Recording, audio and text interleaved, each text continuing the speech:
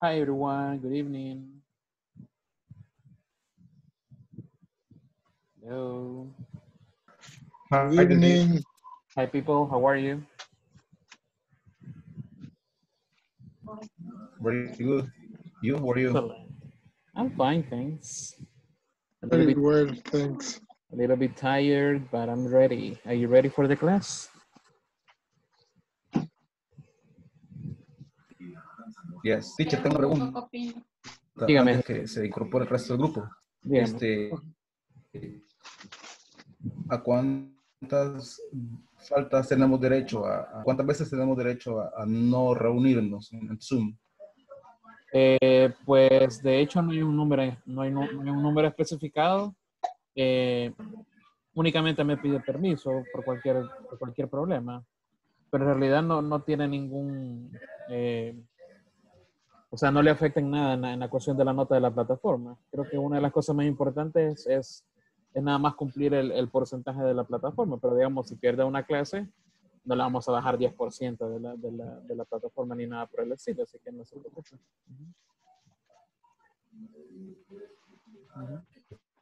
Gracias, Denis. Yeah, no problem. No problem. Vamos a ver, aquí vamos viendo a René, Carlos, Ángel, Julio César, José David, Elizabeth. ¿Qué tal? ¿Cómo estamos? Hello. Good evening. Good evening. Bye. All right. Vamos a ver. ¿Cómo vamos con la plataforma, chicos? Antes que continuemos, ¿cómo vamos con la plataforma?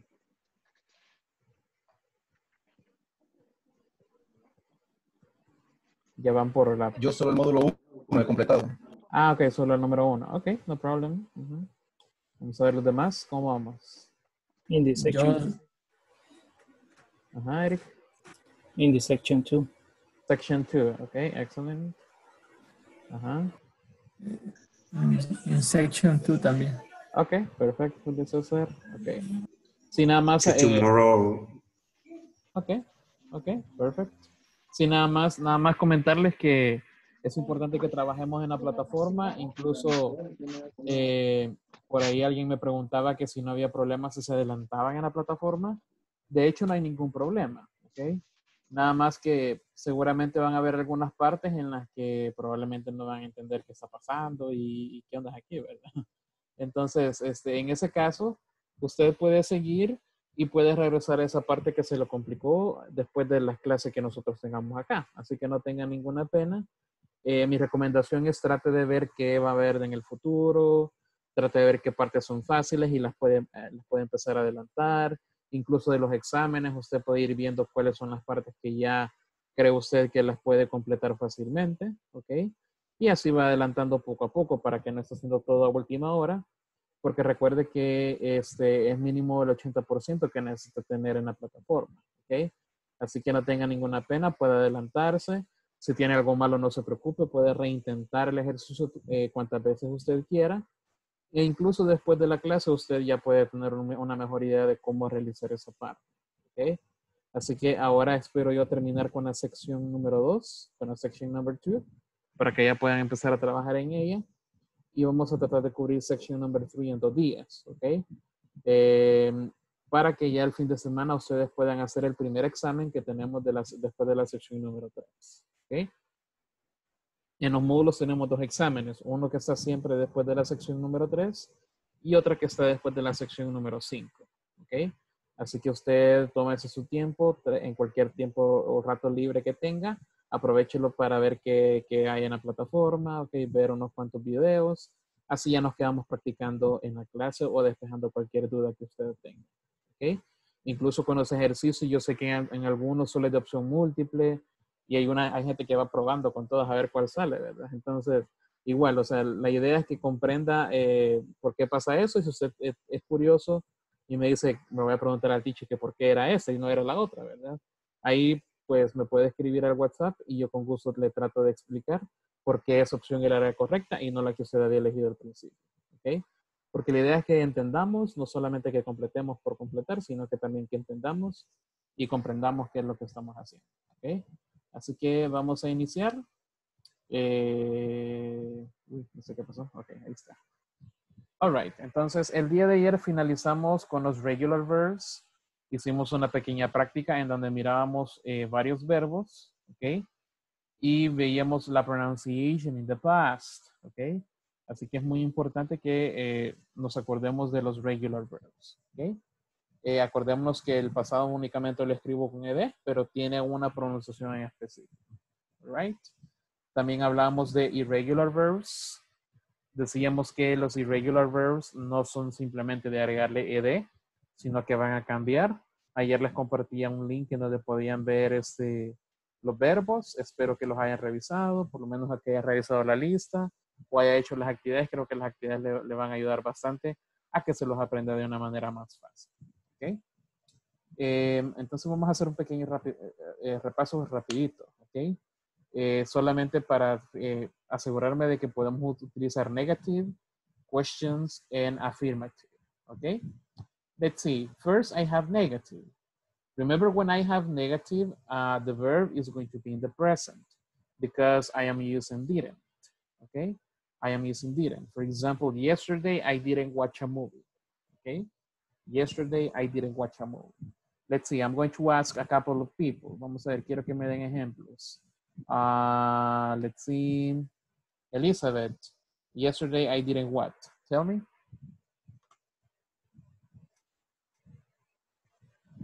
Yes. Uh-huh. Yes, yesterday I didn't stay in this class. Okay, I didn't stay in the class. Okay, okay, yeah, that's an example. Okay, no problem. Thank you. Okay, yeah, that's a good example. Okay, no worry. Okay, don't worry. Let's see. Vamos a ver. José David, tell me one example, please. Yesterday I didn't.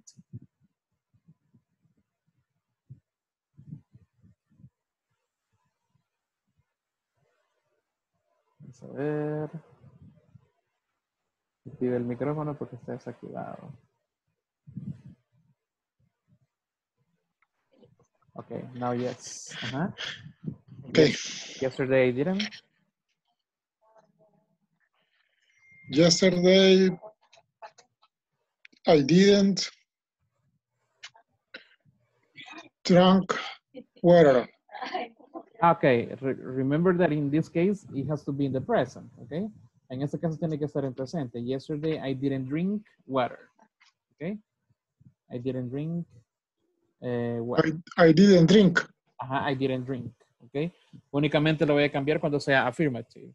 En este caso, como está negativo, no lo voy a cambiar. Thank you. Let's see, Raquel. Tell me, Raquel, yesterday I didn't. Yesterday I didn't play soccer.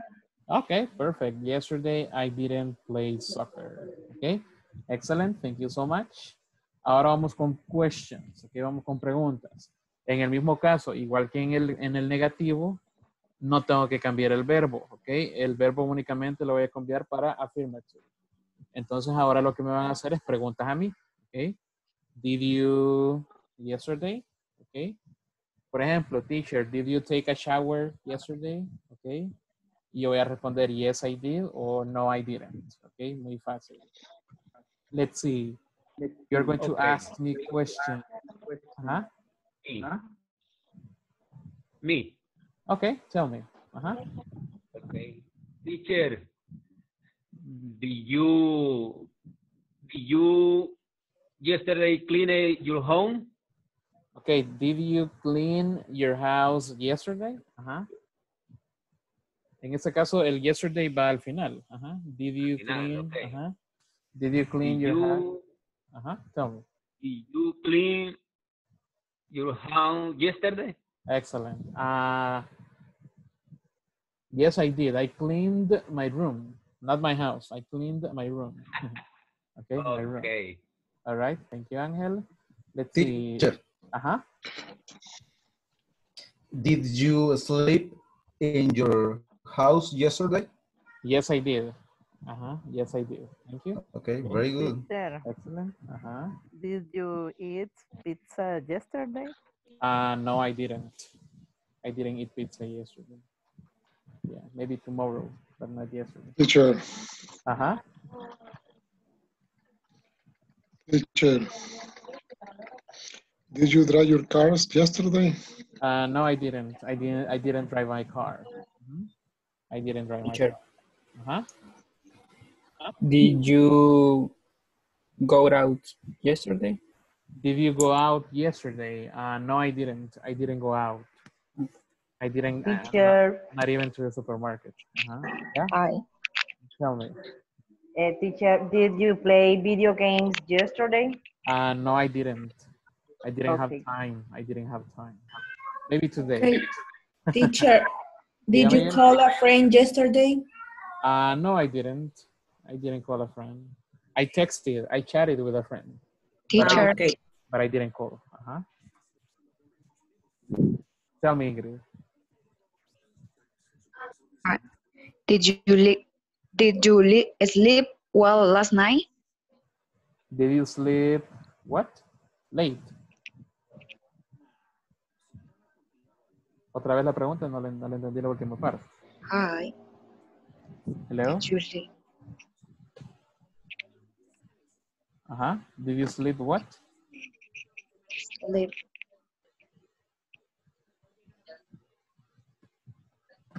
Dígame, Ingrid, no le escucho casi.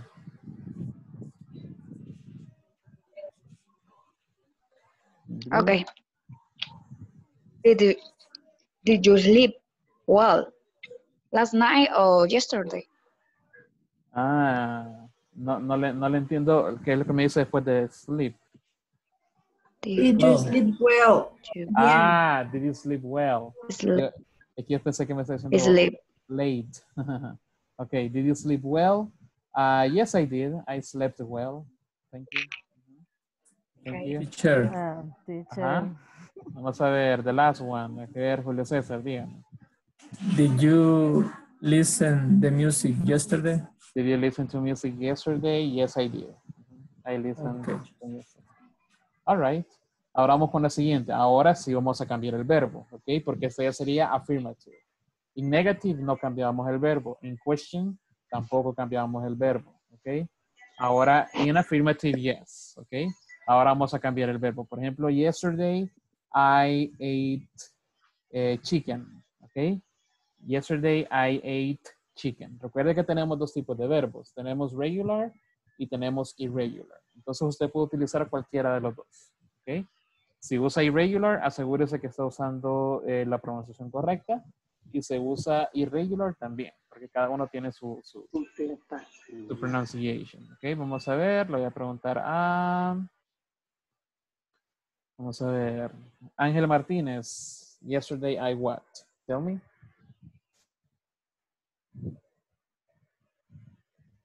Yesterday,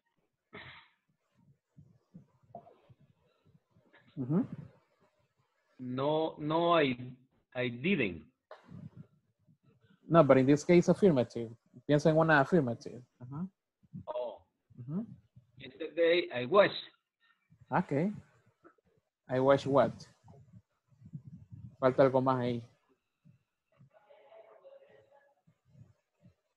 Oh, no understand. Ajá. Si me dice I watched, ¿qué lavó? O qué vio, no sé, tal vez no me lo está diciendo bien. Yesterday I washed my car. Ok, ahora sí, ahora se comprende mejor. Yesterday I washed my car, ok. Porque si solo me dice wash, no sé si se lavó usted, si lavó la ropa, si lavó no sé qué, ok. Ahí pueden haber varias cosas, entonces ahí es más completa. Okay, excellent. Let's see, Diego Moreno. Diego Moreno, tell me, Diego. Yesterday I brushed my teeth 3 times. Perfect. I brushed my teeth 3 times. Okay, excellent. Carlos Cabrera, tell me one sentence, please. Carlos Cabrera. If not, let's see, Betty Vasquez. Can you tell me one, please? Yesterday, era pregunta, question.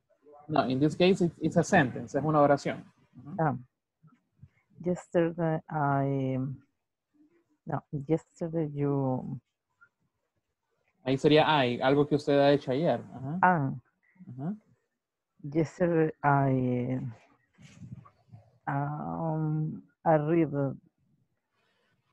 arrived in the El Salvador. You read a book. No, es de llegar, arriba. I arrived. Ajá. Arrived Ajá, arrived. Okay, perfect. Okay, excellent. to El Salvador. Ajá, I arrived to El Salvador. Wow, excellent. Let's see, Giovanni Orellana. Can you tell me one example?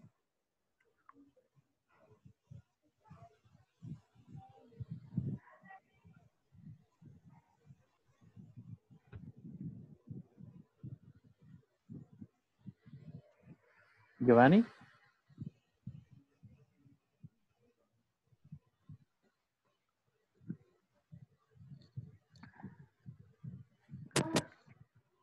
If not, let's see, Rene Guevara. Can you tell me one?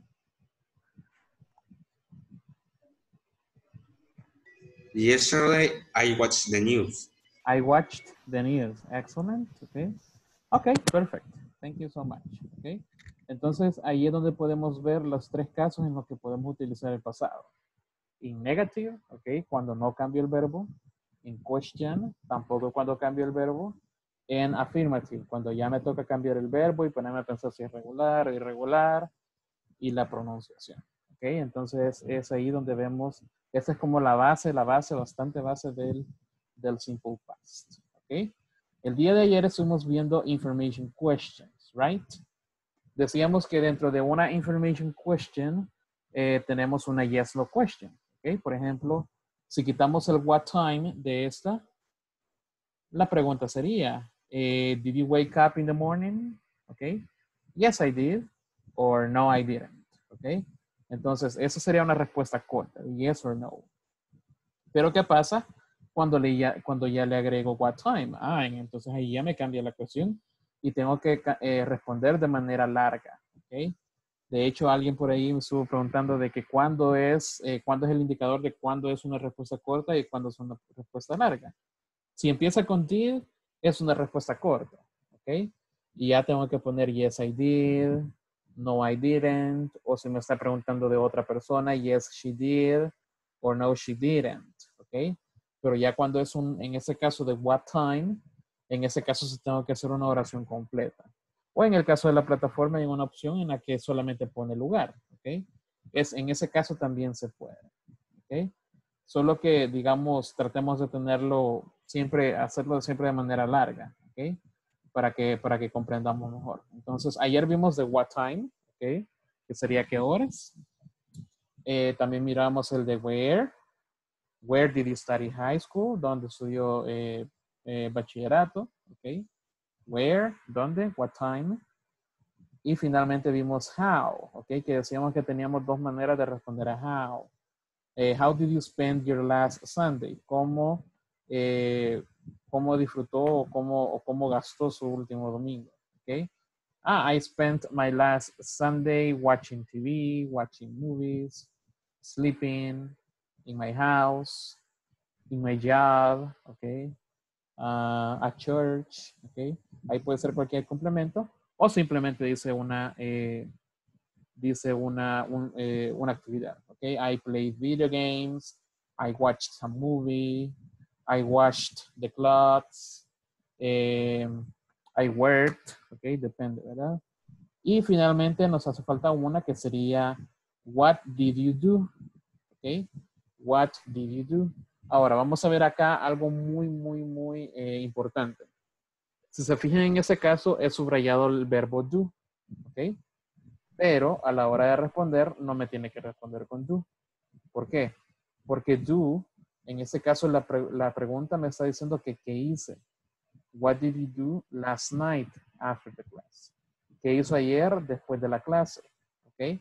Entonces, a la hora de responder, usted me tiene que decir la actividad. Y le aseguro que esa actividad no lleva do. Por ejemplo, si usted me dice que se fue a dormir, el verbo sería go to sleep. En ninguna parte lleva do, entonces no puede utilizar do. ¿Qué pasa si después de la clase vio una película? I watched a movie, ¿ok? La actividad watch a movie no lleva en ninguna parte do, entonces no tendría que utilizar do, ¿ok? Entonces acá van unos ejemplos. I watched a movie, I brushed my teeth, ¿ok? Recuerde que en ese caso todas las respuestas serían en pasado, ¿ok? Quiero ver, I went to bed, ¿ok? Que es el pasado de go to bed, en ese caso es en pasado. I went to bed. Ahora, hay algunas actividades que sí llevan do, ¿ok? Hay unas actividades que sí llevan do. Por ejemplo, do exercise, ¿ok? Esa es la actividad, do exercise. Ahora, en pasado sería I did exercise, ¿ok?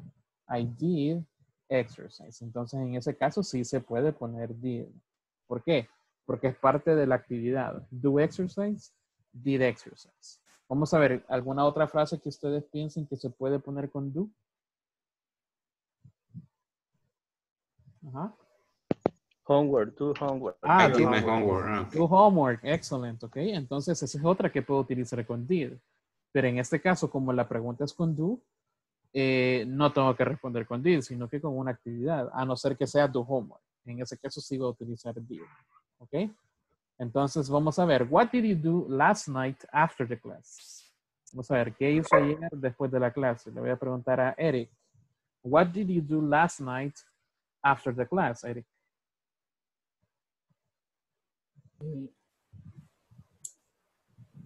I sleep. I slept.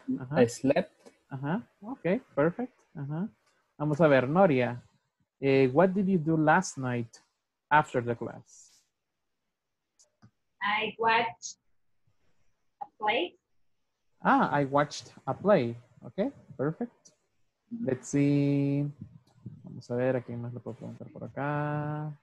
Jennifer, what did you do yesterday after the class? I went to bed. I went to bed. Excellent. Let's see, Katia Torres. What did you do yesterday after the class? I read a book. I read a book. Okay, I read a book. Yes. Okay, perfect. Algo que me gusta de la palabra read es que no se nota el pasado del presente. Ok. Porque el presente es read y el pasado también se escribe igual. Ahora, la única diferencia es que en presente se lee así. Read. Ok, con I. Pero en pasado se dice igual que el color. Red. Okay. Red. Entonces, ahora usted me dirá, teacher, entonces, ¿cuándo sé yo cuándo es en presente y cuándo es en pasado? Hay dos cosas que le pueden decir eso. Primero, si lleva auxiliar. Y segundo, el time expression. ¿Ok? Entonces, es importante siempre utilizar el time expression para que usted sepa cómo decirlo. ¿Ok? Cómo leerlo. ¿Ok? Entonces, por ejemplo, si digamos no estamos viendo el tema y yo le pongo, si yo le pongo así, usted no sabe si es en pasado o es en presente. Asumo que es en presente porque no veo ningún time expression, ¿verdad? Entonces, en ese caso es muy importante utilizar el time expression. Porque ya si le pongo yesterday, I read a book yesterday. ¿Ok? I read a book Teacher. yesterday. Dígame. Y en el caso del verbo hit. Hit, pegar. Hit, ajá. Es igual que en presente. Es la misma pronunciación. En ese caso no cambia. Ahí igual, ahí es igual. Ajá, ahí es igual. Ajá, ahí sí es igual. Es igual que en el de put. ¿Ok? Es igual que de put. Que ese no cambia para nada. Eso es lo bueno de esos verbos. De algunos, ¿verdad? Que no cambian para nada. El presente es así y el pasado también es así. ¿Ok? Igual ahí lo que nos ayuda es el context. ¿Ok? Es el time expression que nosotros le incluimos. Right? Entonces acá tenemos algunas preguntas de information questions. ¿Ok? Más adelante vamos a practicar con estas. Solamente quiero pasar al otro tipo de preguntas que tenemos. Recuerde que tenemos what time, where, que sería el lugar, y ya vimos how y vimos what. ¿Ok? que sería el de para activities. Hay otro tipo de pregunta que se puede utilizar que es who. Ahora, who es un poco especial. ¿Por qué? Porque para who no es necesario que yo utilice did. ¿Ok? Y como no estoy utilizando did, tengo que utilizar el verbo en pasado. ¿Ok? Por ejemplo, who worked in the morning? I worked in the morning. ¿Ok? Ahí me está preguntando quién trabajó en la mañana. ¿Ok? Who worked in the morning? Eso está correcta. ¿Ok? Who had an accident last year? ¿Ok? Who had an accident last year? I didn't have an accident last year. ¿Ok? I didn't have an accident. Who made a call or who called this afternoon? ¿Ok? Entonces, si se fijan únicamente para who, ahí sí tengo que poner el verbo en pasado. ¿Ok? Es una de las pocas excepciones, perdón, en la que la pregunta sí va en pasado. ¿Ok? De lo contrario, como estoy utilizando did, no lo cambio. Pero en ese caso, como no tengo did, tiene que ir el verbo en pasado. ¿Ok? Ahora, ¿por qué les menciono esto? Porque en la plataforma, en la sección 2.6, tenemos un ejercicio sobre esto. ¿Ok? Dice, escuche a John y Laura describir lo que hicieron anoche. Marque la información correcta sobre cada persona. ¿Ok? Entonces acá usted escucha el audio y dependiendo de lo que ellos dijeron, así selecciona la persona correcta. ¿Ok? Por ejemplo, who had a boring time? ¿Quién tuvo un momento aburrido? Aquí selecciona si Laura o John o si ambos. Eso significa both. ¿Ok? Ambos. Both. ¿Ok?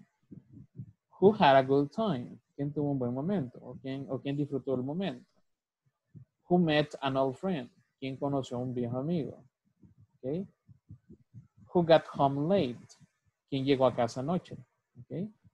Entonces ahí tenemos ese tipo de preguntas que también se puede, únicamente que el verbo ya va directamente en pasado. Right? Entonces ahí tenemos ese tipo de preguntas, por eso quería hacerles énfasis en ese tipo de preguntas que tenemos también en pasado. ¿Okay? Entonces ya vimos what time, where, how, what, y acabamos de ver who.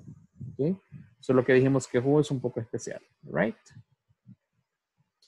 Ok. All right. Ya, como les dije, ya vamos a hacer una práctica sobre questions. ¿Ok?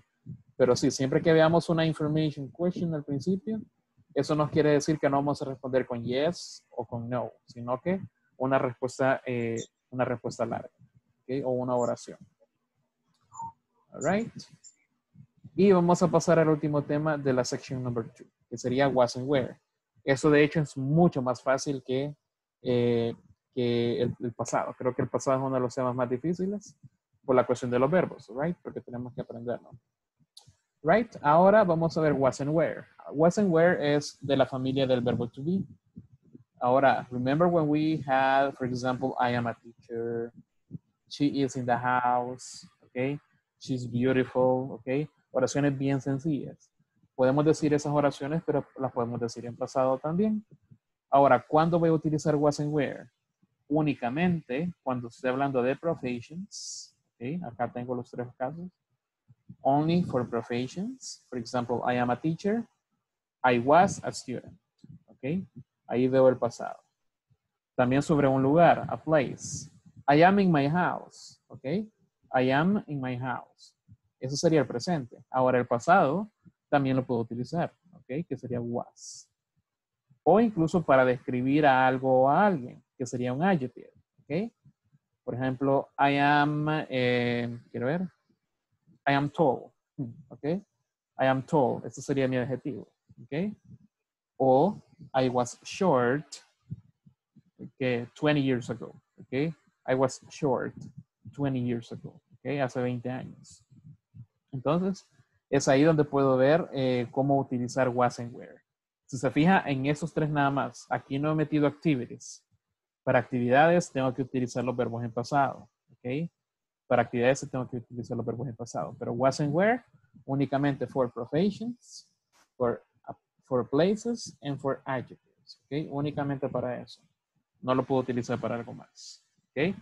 Entonces, ¿cómo voy a utilizar entonces was y cuándo voy a utilizar where? Ok, si en presente uso am o si uso is, voy a utilizar was. Ok. Ahora, hay gente que le gusta verlo de otra manera. Se lo voy a poner de esa otra manera.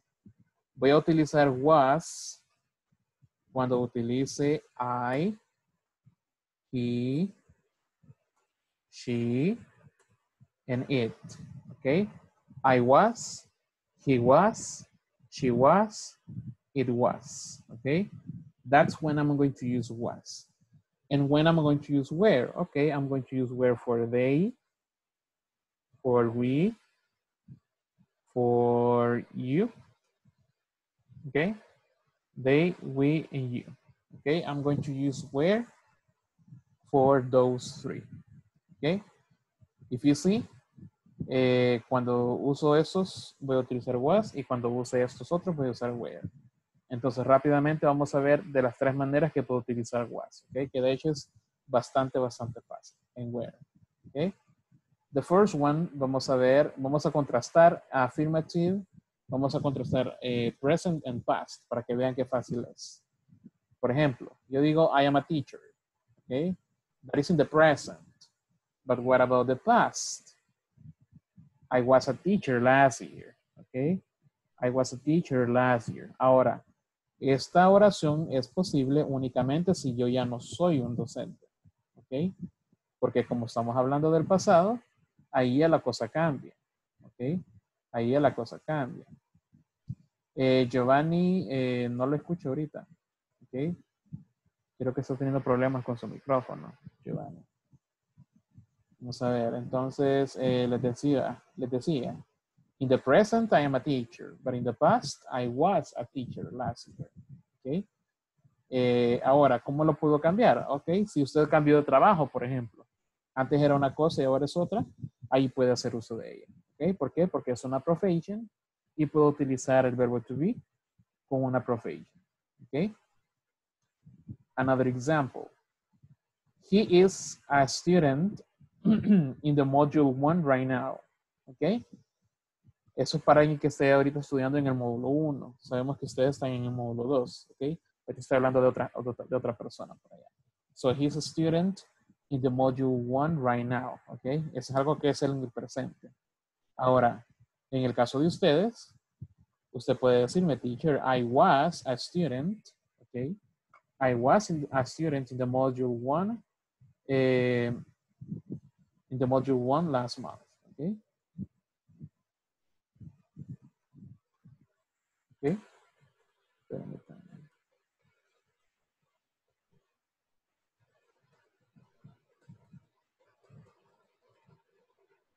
Ok, entonces es ahí cuando vemos que puedo utilizarlo para I o para he, she, and it. Ok, that is was. Ok, was. And finally nos falta are, porque ya vimos am, is y nos falta are. Entonces, por ejemplo, they are my colleagues, son mis compañeros de trabajo, son mis colegas. Eso sería en el presente, pero si la persona ya cambió de trabajo, now the person is working in another company or in another place, they were my colleagues, okay? Eran mis colegas o eran mis compañeros de trabajo, not anymore, okay? Ya eso cambió, ya eso es parte del pasado, right? Entonces ahí es donde puedo utilizar was or were, okay? Was or were. Entonces, pongámonos a pensar ahorita en una oración que tenga que ver con una profession o con un place o con un adjective, ¿ok? En el que usted utilice was o si usa where, si va a hablar de varias personas, ¿ok?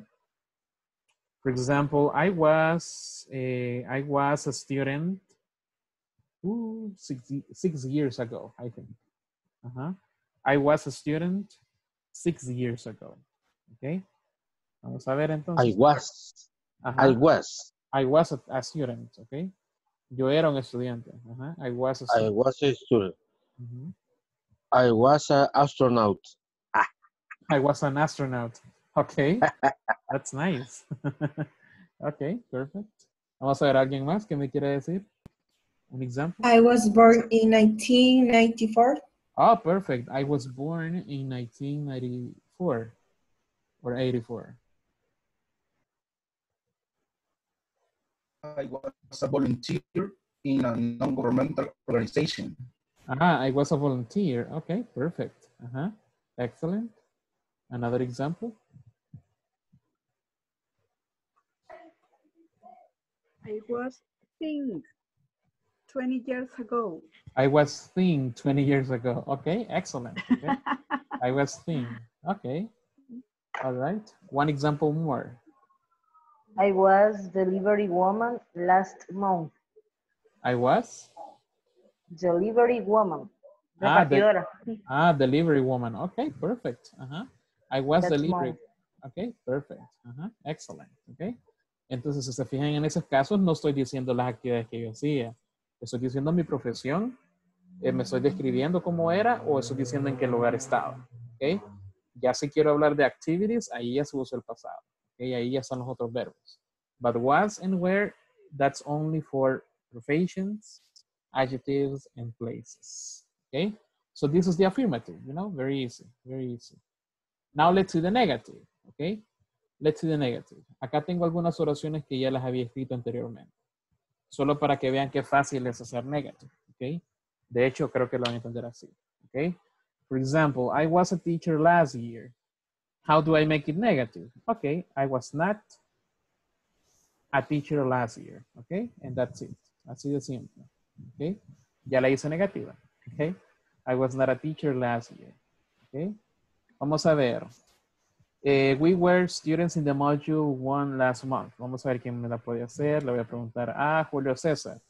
What do you think is the negative of this, Julio César? We were not students in the module 1 last month. Okay, perfect. We were not students in the module 1 last month. Okay, very easy, right? Very easy. Let's see, Raquel, what do you think is number 3? They. Teacher, Yeah. se puede contestar en contracción. Sí, ya vamos a ver ya vamos a ver las contractions. Ya vamos a ver las contractions. Yeah, thank you. Vamos a ver, Raquel, with they. They were not my colleagues. I don't know what it's. Colleagues son compañeros de trabajo. Colleagues. Okay. Que serían colegas. Colleagues. Colleagues. Okay. Colleagues. Perfect. Thank you. Let's see. Walkiria, you. You.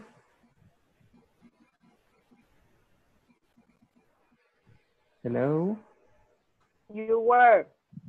The negative? You were not in Canada last year. Perfect. Okay, you were not in Canada last year. Thank you so much. Let's see the last one. Vamos a ver. Katia, what do you think, Katia? I was not in Canada. Okay, I was not in Canada last year. Year. Okay, excellent. Thank you so much.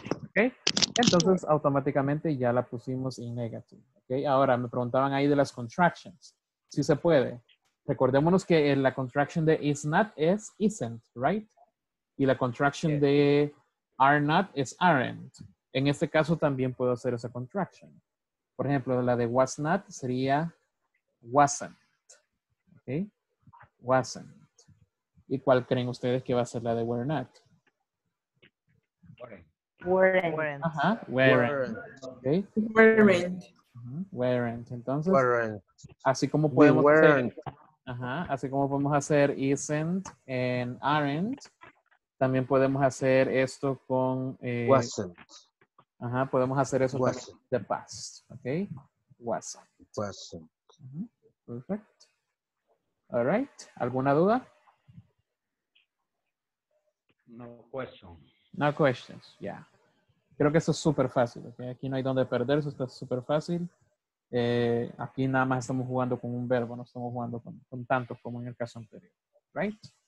And finally, we're going to see questions, okay? Aquí tenemos yes, no questions. Entonces, acá tengo toda, bueno, acá tengo una, ya hice una, solo para que veamos cómo es el cambio. She was my colleague, okay? Acá tengo el verbo principal que sería was. Ahora, in the past, perdón, in the question tengo que poner was al principio. Y de ahí nada más sustituirlo por el sujeto y de ahí todo lo demás va igual.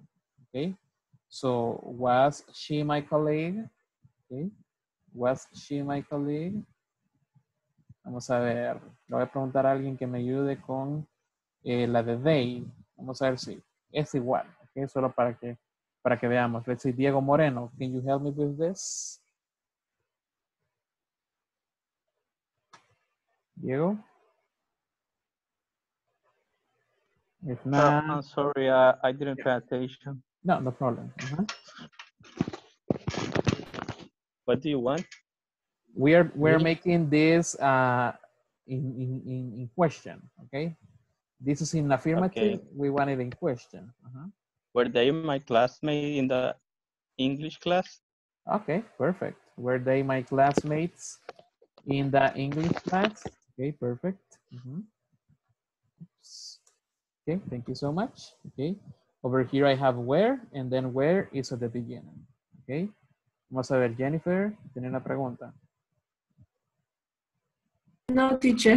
Okay, no problem. Okay, let's see. Let me ask. Vamos a ver. Henry Angel. Oops. It says, you were in your house yesterday. No.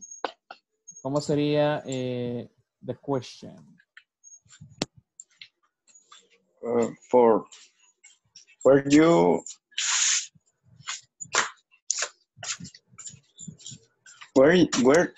in your house yesterday? Okay, perfect. Were you in your house yesterday? Okay, excellent. Thank you so much. Okay. Entonces es ahí donde vemos que es muy fácil hacer las preguntas. Okay. Now let's see. Ahora me preguntan cómo respondo a esto. ¿Se recuerdan que cuando nos hacían preguntas con do, respondía con do? When the question is with did, respondí con did. Ahora en este caso, como la pregunta es con was, o si es con where, tengo que responder con where también, o con was. ¿Ok?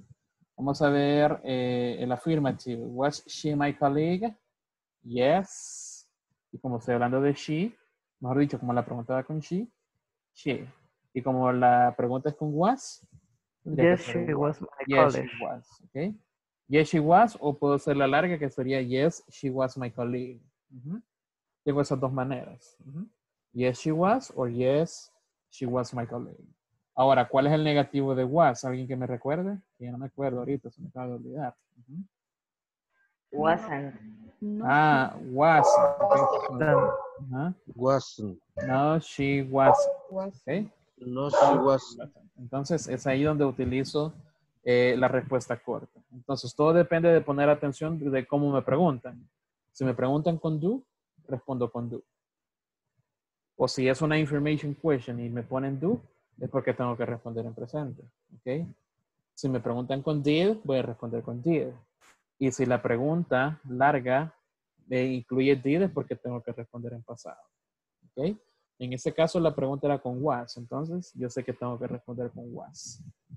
Let's see. Were they my classmates in the English class? Lo voy a preguntar a... Vamos a ver. Noria. Vamos a ver, Noria. ¿Cómo sería affirmative? Yes, what? Yes. Yes, they were. Yes, they were. Ajá, perfect. Ok, yes, they were. Como me están Yes, preguntando de they, ajá. Y la pregunta es con where, entonces tengo que responder con where. Vamos a ver, Sandra, ¿cómo sería the negative?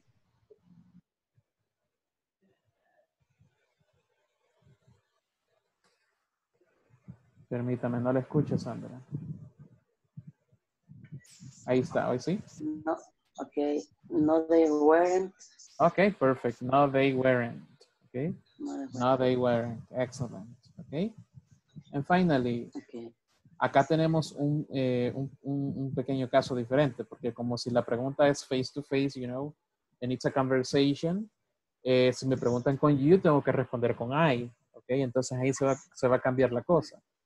Porque si me preguntan, teacher, were you in your house yesterday? Okay.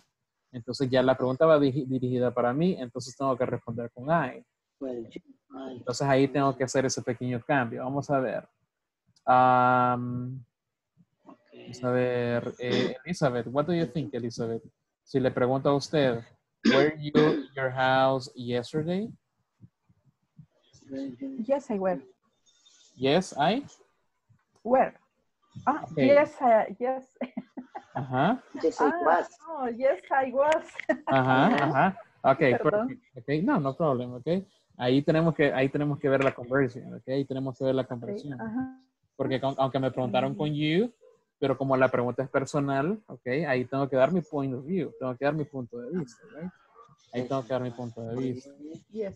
Vamos a ver, Julio César, what is the negative? Si yo le pregunto, Julio César, were you in your house yesterday?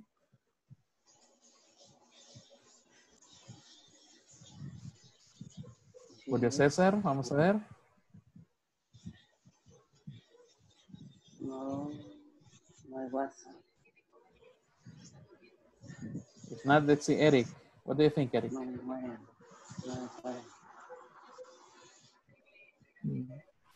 No, I wasn't. No, No, I I wasn't. wasn't. Okay, no, I wasn't. Perfect. Okay. No, I wasn't.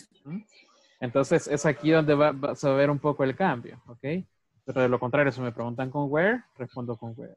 Y si me preguntan con was, respondo con was. Ya cuando es una pregunta personal, ahí sí van a cambiar los roles, right? ¿Ok? Right. A ver, Giovanni tenía una pregunta. Ahora sí creo que la vamos a poder escuchar. No, quería, Ok. quería participar y decirle que ya tengo micrófono. Ok, perfecto. Ok, excelente. Ya la vamos a usar, no se preocupe. Ok, excelente. All right, chicos. Entonces, ahorita ya prácticamente ya le dimos finalización a la section number 2. Ok.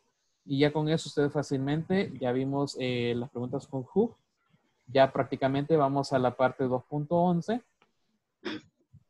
Ok. En la que voy a utilizar was or where. Así de simple. Ok.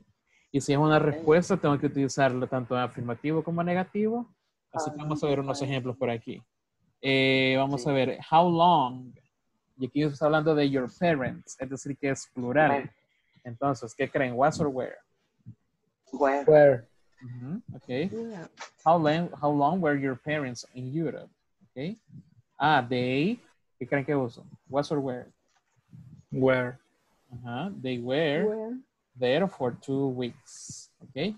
Y así voy uno por uno. Okay. Así voy uno por uno hasta completar las 10 palabras, las 10 oraciones o preguntas utilizando was or where.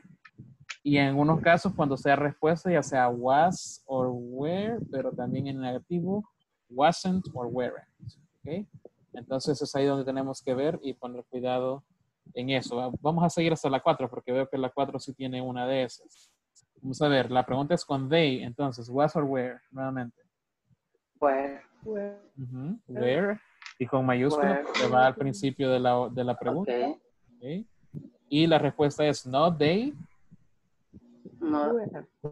No, they weren't. No, they weren't. No, they weren't. Ok, entonces así voy con todas las oraciones. Ok, únicamente utilizando was or were.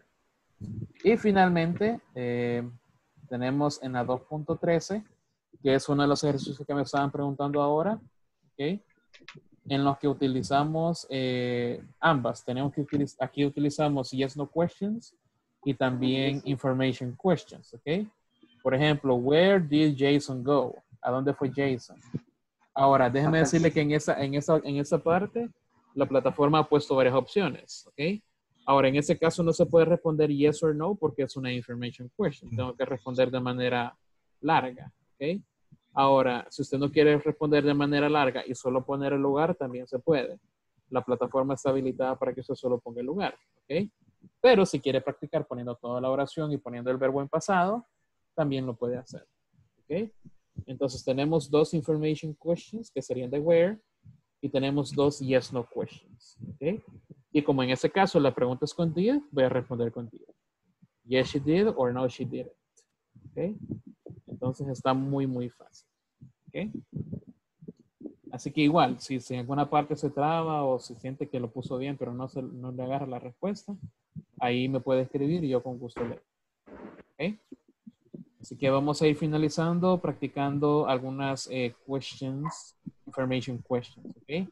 Solo para estar seguro de que sí podemos utilizar los verbos en pasado. Vamos a ver, déjame bajar un poquito. Ok. Vamos a ver, la primera pregunta, aquí no le he puesto ni le he subrayado ningún verbo para que usted trate de identificar el verbo, ¿ok? Acá tengo un ejemplo, si le pregunto, what time did you have lunch today? What time did you have lunch today? Okay. In my case, I had lunch at 1 p.m., ¿ok? Voy a quitar esa frase porque esta es piquetera. All right. I had lunch at 1 p.m. ¿Por qué estoy utilizando have? Porque es el pasado de have. ¿Ok? Y en la pregunta me están preguntando con have. All right. Ok, let's see. What time did you have lunch? Vamos a ver, Giovanni. Tell me, Giovanni, what time did you have lunch today? Perdón. What time did you have lunch today? I had my lunch at 12 p.m. At 12 p.m. Okay, perfect. Excellent. Let's see, Elizabeth, what time did you have lunch, Elizabeth? I had my lunch at 5 p.m. 5 p.m. Really? Okay. All right, excellent. Okay, the next one. Teacher, I have a Dígame. question. Ajá. Okay, in this case, if I want to say that I didn't have a lunch, it's correct to say I didn't have lunch today. It's not necessary to say had not. En ese caso se tiene que usar didn't. Ajá. Porque como, como la oración es negativa, I didn't have lunch today. Yeah. Okay. Excellent. Good question. All right. Question number 2. Where did you go on your last vacations? Where did you go on your last vacations? Ahora, quiero enfatizar acá en el vacations porque se dice vacations. Okay. I have heard many people saying vacations, ¿ok? Eso suena a vaca. No, no es una vaca, es un vacation, ¿ok? Vacation, ¿ok? Vacations. Es como que diga baby. Vacations, ¿ok? Vacations. Ahora vamos a ver, la pregunta es, where did you go on your last vacations? Vamos a ver. Betty, where did you go on your last vacations? I will go in Canada. Okay. In last vacation. Ok, perfect. En ese caso, como el verbo es en presente go, el verbo pasado de go sería went. Went. I went to Canada. I went to Canada in my last vacation.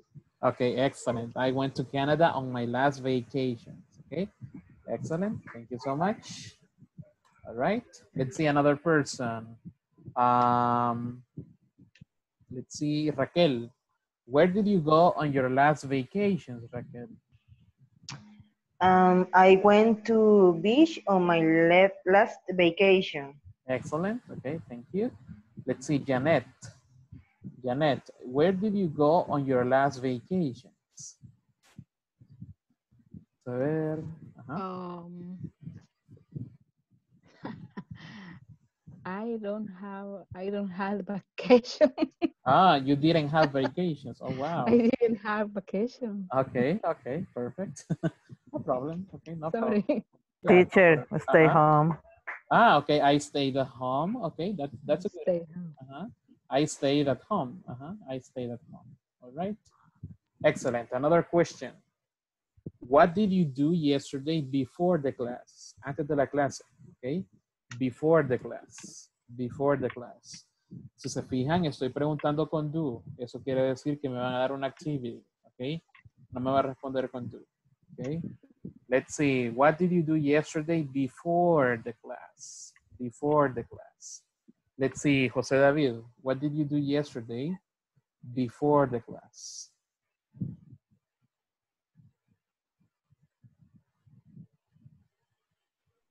I checked my cell phones. I checked my cell phone. Okay, perfect. I checked my cell phone. All right, let's see. Jennifer Aquino, what did you do yesterday before the class?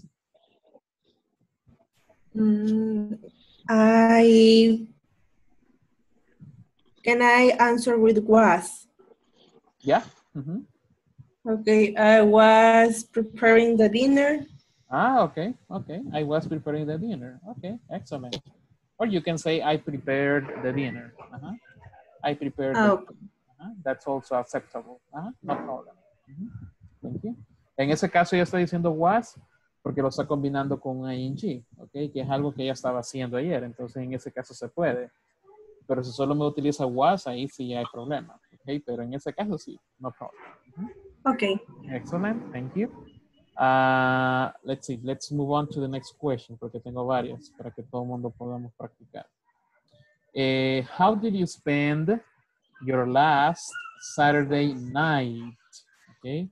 How did you spend your last Saturday night? Recuerde que tenemos dos maneras para responder esto. Okay. Let's see. Let's see. Alguien que no haya participado. Ángel Martínez. Tell me, Ángel.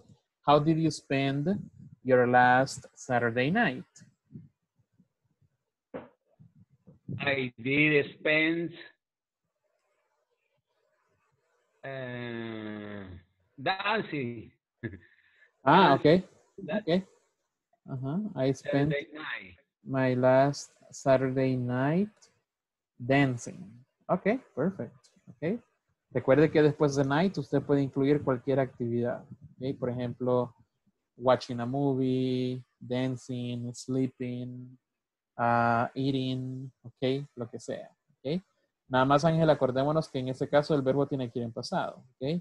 El did no lo uso para para el afirmativo, sino que nada más para negative and questions. En este caso, como ya es afirmativo, solo spent, ok. Okay. Let's see. Let me ask Eric, how did you spend your last Saturday night?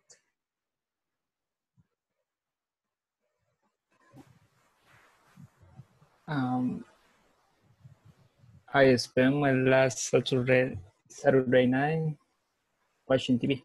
Watching TV. Okay, perfect. Excellent. Okay. Ajá.